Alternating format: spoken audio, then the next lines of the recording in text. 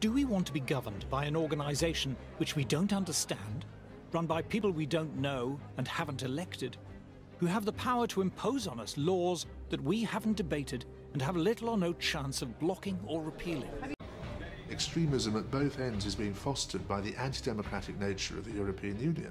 We don't know what the future of Europe is going to look like, but at the moment it's not looking good. We don't know what political forces are going to rise in the future. We don't know what conflicts we might be dragged into. Far from being it safer for us to be in the EU, there are dangers that go along with us being members of the EU, being dragged into situations we don't want to get in.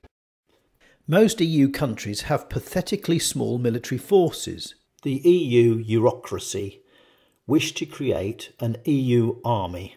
An EU army could not function as a coordinated force as well as a powerful national one.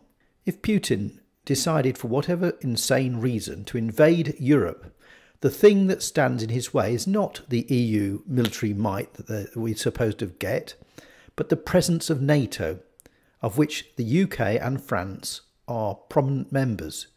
And it still remains, if one is attacked, we are all attacked.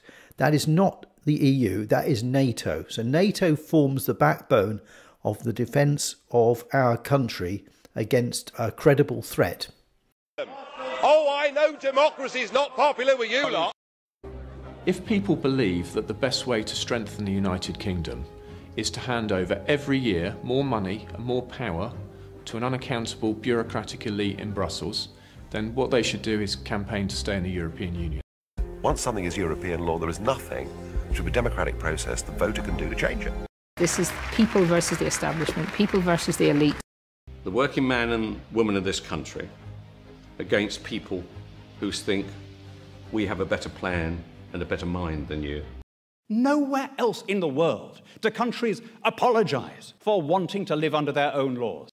It is a natural, healthy thing for a democracy to live under its own laws while trading and cooperating with every other country in the world. We are the 5th largest economy on the planet. We're the 4th military power. We're one of 5 members of the UN Security Council. How much bigger do we have to be before we have the confidence to raise our eyes to more distant horizons and rediscover that global vocation which we once took for granted?